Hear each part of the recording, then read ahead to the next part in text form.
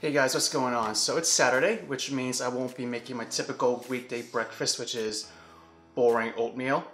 And usually on Saturdays, I make either scrambled eggs with toast or scrambled eggs with potatoes. And today I will show you how to make crispy breakfast tomato. Wait, did I just say tomatoes? Whoops. Crispy breakfast potatoes. All right, let's get started. So for making breakfast potatoes, I like to use fingerling potatoes. They're readily available almost at any supermarket, and try to buy the ones that are almost similar in size. And for the first one, I like to use yellow fingerlings. I like color in my dishes. Yellow fingerlings are very typical. And then these are called red thumb fingerlings. They have a really nice pink flesh. And these are basically what my neighbor's dog leaves on my porch. Actually, these are actually purple fingerlings. And to get started, just boil up a pot of water and throw in the potatoes and cook for 15 minutes. If the potatoes are larger in size, you may have to cook them for a bit longer. Once done, you're just gonna remove them from the pot, throw them in a strainer, and make sure you remove as much water as possible, and then let them cool down.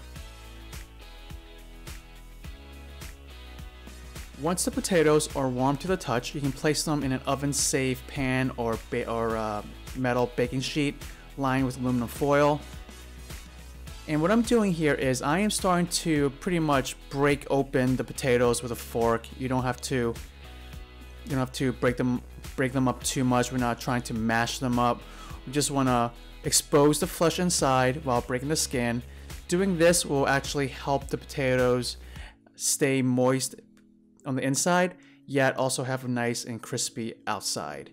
The potatoes should be easy to smash. If you're having a hard time smashing the potatoes, then they are not cooked all the way. They're a bit undercooked, so you may have to throw them back into the water to cook them for just a little bit longer.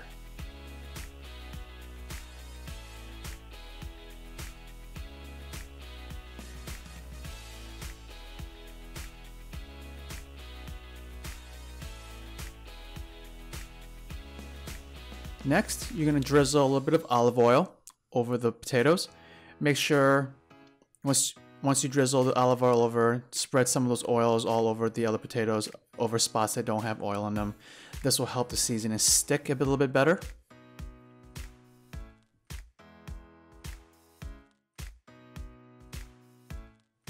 Next, add freshly ground black pepper, and then follow up with a nice pinch of salt.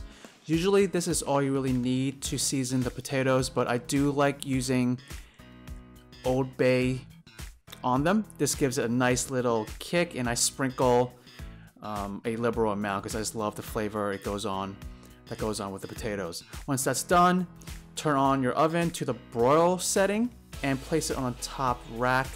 So in this phase, you want to keep an eye on the potatoes because there's a chance that if you don't keep an eye on them, they may burn.